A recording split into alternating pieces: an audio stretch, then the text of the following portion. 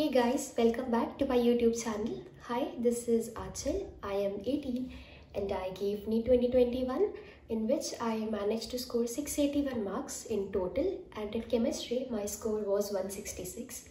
So yeah, just wanted to give you guys some advice and hope this helps you as well. Of all the subjects, I found chemistry to be the most difficult one. There were many tears. I found organic particularly to be more difficult. I remember there were times I scored only 100, 120 marks. So yeah, I definitely did improve a lot.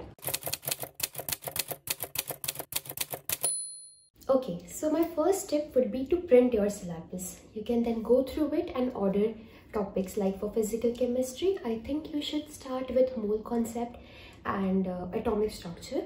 For inorganic, you should start with chemical bonding and periodic table.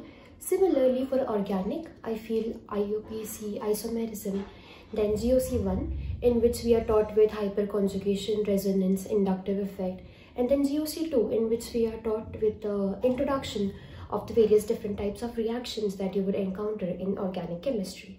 These chapters build the foundation for our subject, so it is very important that you have all the concepts clear in your mind. So find a good teacher and get all your doubts resolved. Speaking for physical chemistry, I think making formula sheets for each chapter would be very beneficial to solve formula-based numericals that often come in NEET. But only learning all the formulas isn't enough. You should also know how to apply them. You get the hang of it once you solve hundreds of MCQs. Practice NEET, AIMS, JEE, JEE Mains previous year question. And also Narendra Avasthi is a good book which you can refer to solve MCQs. Also for theoretical questions that often come, you should stick to the NCERT and have a thorough reading of it word by word, particularly for chapters like solution, surface chemistry, solid state, thermodynamics. Word by word reading of NCERT is a must. Also for people like me who make a hell lot of silly mistakes, I think that you should try to solve questions and make calculations in a neat way. Do not just scribble onto the pages. Do proper calculation in boxes so you can revisit those and rectify any errors if you have made. In inorganic chemistry, there are many reactions, exceptions, orders that need to be learned, and I feel inorganic chemistry is a little bit difficult.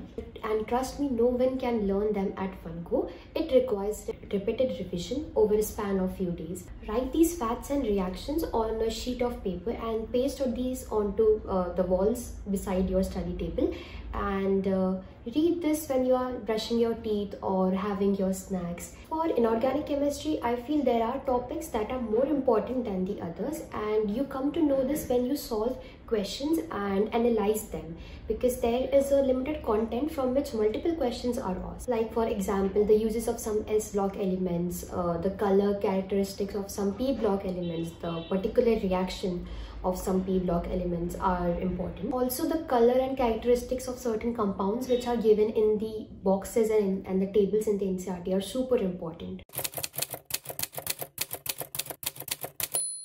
Okay, organic chemistry didn't click with me until basically the end of standard 11th, and I feel to study organic, you need to have a patience and you need to study them step by step.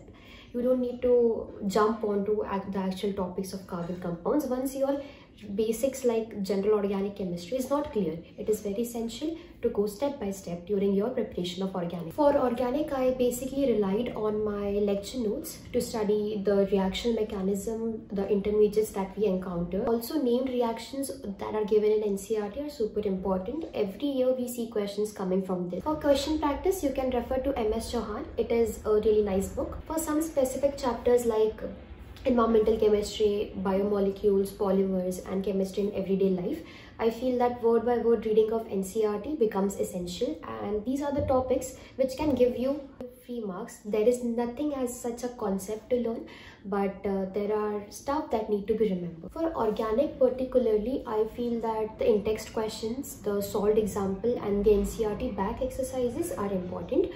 Many students also skip the portion of qualitative and quantitative analysis, the separation techniques that are given. I feel you shouldn't do that, and please do read them once as well. So to summarize, first, majority of questions are derived from previous year questions.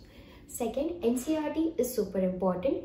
Practice each and every solved example that is given in text questions and also the back exercise. Third, you should try to attempt the whole chemistry section of NEET in around 45 to 50 minutes. Also a pro tip, you can make a study group of people who are sincere with their preparation and solve questions together. It is always great to learn from others, and you can see how they approach a particular question, and it could be beneficial to you as well. Also try to teach concepts to others because it makes your concept way more stronger. That's it for today. I hope you guys enjoyed the video and this helps you as well. Please make sure to like and subscribe. Thank you.